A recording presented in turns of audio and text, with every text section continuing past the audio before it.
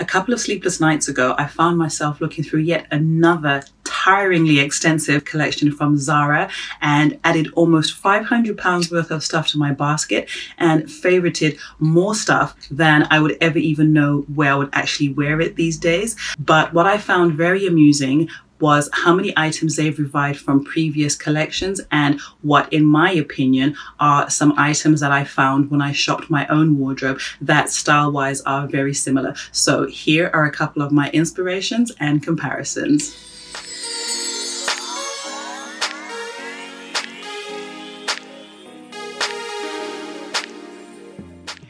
Hey beautiful people, I'm Sharon, also known as Mrs. Q. Welcome back and welcome if you're new here. Thank you so much for joining me today. One of my main focuses, which is carried over from last year, is to actively and intentionally reduce my retail spend and actually use the stuff that I already have, and as much as possible, wherever possible, always shop my wardrobe first before going to buy new stuff. I mean, let's be clear, keeping up with every trend, every change in style, every change of fabric, every change of color, every change of pattern, length, it can be quite hard hitting on the pocket. And if you do subscribe to all of them and buy them all, you will soon find yourself with a wardrobe busting at the hinges and still quite frustrated at never having anything to wear. So what I've been trying to do is find inspiration and ways of how to use what I already have. As I say, keeping up with every trend, nah, it's just not the one. Some of the changes as well are so small, so minimal, so slight. As I say, a change of color, a change of fabric, a change from the style of dress being a midi to being a madaxi to being a mini. Sometimes it really just isn't worth it. So as I say, this is where I'm getting inspiration from. It's 2022 and nothing is new in fashion and everything is in fashion. My first item is this sleeveless knitted top. Mine, shopped from my wardrobe, is not cropped like the one from ZARA. It's from M&S, and the length of it and the style of it as well, I think, is more suited to my taste. I'm not a crop top kind of person, I don't think. So I really like this one. I've had it for ages. And as I say, it's inspired by the one on the ZARA website. Styled similarly to what the model has on, I've worn it with a pair of mum jeans and Diamante utility sandals, both of which are from ASOS. I think it's a really cool casual look that looks fantastic dressed down as I've done. You could throw on a pair of trainers, a pair of leather sandals, or even Crocs or Birkenstocks if that's your style for a more casual look. You can dress it up with a pair of high heel shoes, a pair of mules, a pair of ankle boots, or even throw on a blazer and it's off to the office. So based on how ZARA have modeled it, inspiration item number 2 will be the jeans, and item number 3, the utility sandals that I've worn with this outfit. In terms of cost saving, the top I believe was $29.99. The jeans are about £30 and the shoes around £40. So in all, it's £100 saving just from shopping my own wardrobe and not filling the ZARA basket and checking it out with these items. Please do remember that how I'm doing this is not imitation, it's purely inspiration and comparisons. So this leads me to my 4th item, which is compared to and inspired by ZARA's tan linen skirt.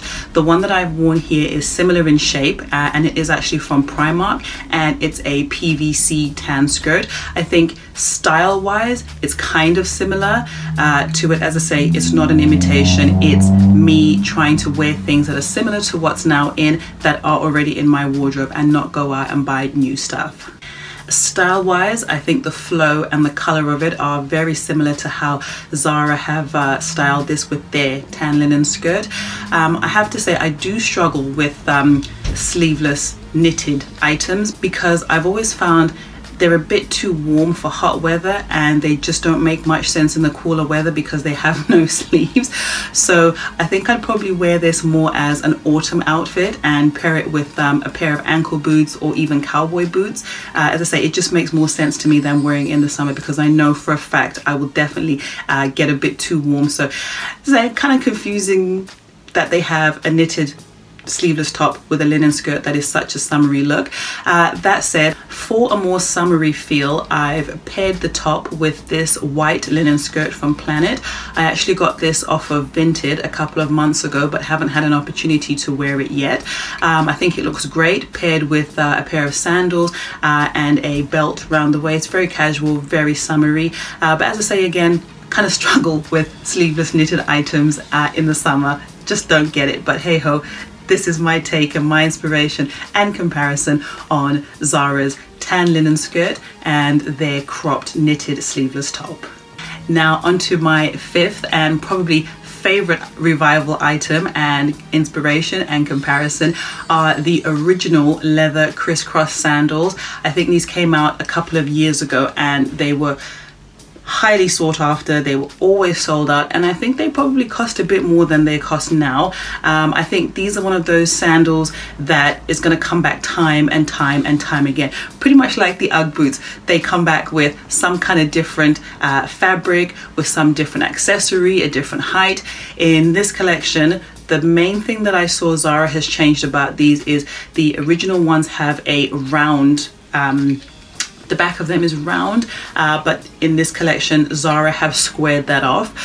They did do these in a previous collection, I believe, and I think they did them in a jelly, you know, a plasticky kind of jelly material, and they also did it in a teddy. They did it in a load of pastel colors and what have you, and I think one of them even had some metal detailing on it, but you know, don't quote me on that.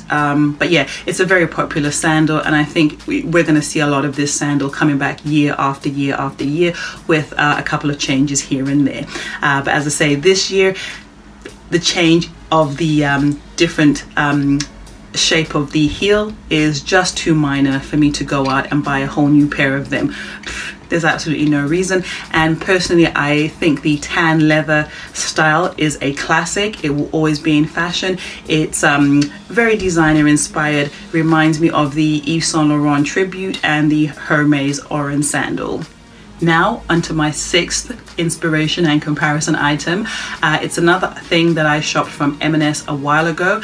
It is these animal print trainers. I think they're very similar. I love an animal print, and I think they're just more fun than a plain white, cream, black or brown trainer. They just incorporate everything in them, and let's be clear, animal print is never ever going out of fashion. Whether you like it or not, deal with it. It's here to stay. Absolutely love these trainers. I bought them mainly to wear with wide leg trousers. As I say, they just look so much nicer sometimes than wearing a plain white, cream, black or brown trainer. My next comparison are these ankle boots, which I picked up in a charity shop a little while ago. I think they're quite similar to these ankle boots from Zara. Difference being obviously different color, different heel height, and also the ones from Zara come a bit higher up the leg and they're probably a bit more snug. But I like these ones better because I don't really wear high heel shoes as much as I used to do. So with the low heel height, it's something that I know definitely I will get a lot more wear out of than if I would have gone and bought the ones from Zara. As I say, they look very pretty, they're very trendy, they're very now. But as I say, these ones that I found are from Essence. They're a beige suede, and I think they were probably only about £3 in the charity shop. But as I say, super comfortable, and I will definitely get a hell of a lot more wear out of them than had I bought a higher heel shoe. Ankle boots go with absolutely everything, and I love these shoes. Super comfortable, really nice comparison, and it's inspired me to dig them back out of the cupboard and wear them again. I'm feeling very inspired by my window shop at Zara, and love that shopping my wardrobe has saved me potentially £250 to £300 had I filled my basket with all these items at Zara and checked them out. I've seen loads more things that I'd love to share with you, but that's all for another video. If you've enjoyed this one, please do subscribe, hit that notification bell so you don't miss a thing, and I will see you next time.